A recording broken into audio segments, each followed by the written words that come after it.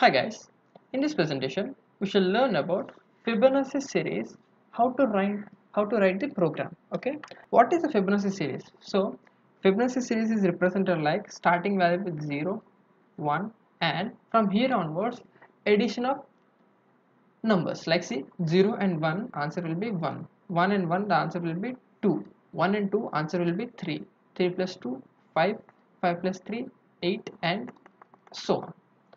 Now how to generate this using a program? Okay, before understanding this series we have to observe some of the important patterns in here. After that we'll get the answers. Let's see first of all these two are the starting points of the series. Okay, and entire series starts from here 0 and 1. After that addition of that and putting all over the answers we'll get the answer. Okay, I can consider like x and y. Okay, if I add x and y I'll get the next term. Okay, I can write like see I'll put this here. Now in this block this is x and this is y. In this block it is x and y. Whenever written x y on the top of the box that represents corresponding values to the bottom. Okay, now see here whenever you add 0 plus 1 the next value is we have to store in next term y, and in this box here x and y if I add 1 plus 1 we have to store that next value in the place of y. So how can we write this in the program? See, first of all x and y these are the initial values, so I'll write x equal to 0 and y equal to 1. See, these are the initial conditions. After that what I have to get is I want to find its next value. See, next value is nothing but addition of this x and this y. Okay, I'll add x and y, I'll put it in the next value.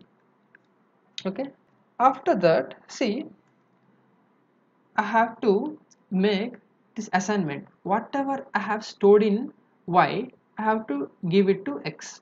Whatever I stored in next value I have to give it to y. So I can write something like x equal to y, which means this y value should be given to next x value. Okay, and we got the addition answer and we have stored in next variable, so we'll assign this next variable to here, so which means y equal to next. So up to here it's fine. So how to print the values? See, while assigning the 0 first we'll print the x value. I'll write like printf print the x value. Okay, print the x value. So this is our program. Okay, let's dry run it and see how it works.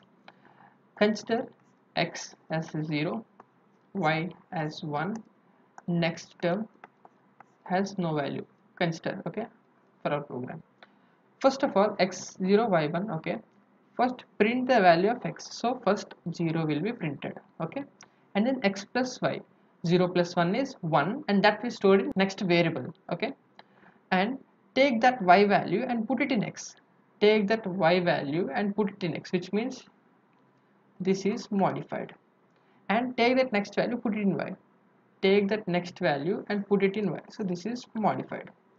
So again I have to come here, so I have to come there, we have to use some type of loops. Okay, if I have to come there and print x value then I'll get answer as 1. Okay, again x plus y is 2, the 2 is stored in next variable. Okay, this again 2 is in next variable. Okay, next y is stored in x, which means modified by 1, and next is stored in y, stored in this 2 is taken from here to here, so this is modified. Okay, after that again go back and print the x value. What is x value? 1. Okay, again add x plus y, x plus y is 2, 1 plus 2 is 3, store in a variable here and next variable. Okay, and take the value of y and put it in x, take the value of y and put it in x, which means 2 here, take the next value put it in y, take the next value and put it in y, which means here 3. Again go back and print that x variable 2. Okay, again do this. X plus y, 2 plus 3 is 5. 5 is stored in the next variable. Y's value will stored in the place of x, 3, and next value is stored in the place of y, 5. Print the x value 3. You can see the pattern. Okay, 0 1 1 2, 0 1 1 2 3 3. Okay, if you next we print it, we'll get the answer as 5 also. Okay, so this is how a Fibonacci series is generated. Okay, so for example, if I want to print the 7 Fibonacci series, loop it 7 times. Okay, we'll see how to loop it.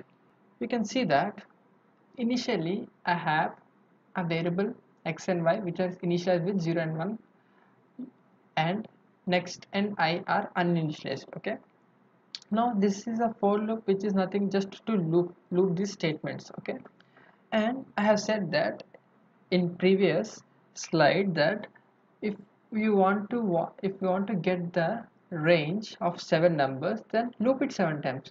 Now see here, I equal to 0 to I less than 7. I less than 7 means 6. From 0 to 6 the range is 7 only, or you can use like 1 to less than or equal to 7. Okay, it is your wish.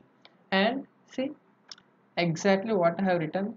See, this is the code which I have written here, and we'll compile and execute it how it works. See, and I'll execute it. You can see that this is the Fibonacci series. Okay, 0 1 1 2 3 5 8. Okay, if I want to increase the range, let's see, suppose if I want to get the range as okay, for example 20. Okay, let's see, compile it and run it. See, it is working. You can cross check also. See, 5 plus 8 is 13, 13 plus 8 is 21, 21 plus 13 is 34, and so on and so forth. Okay, so this is how we get the Fibonacci series. Okay,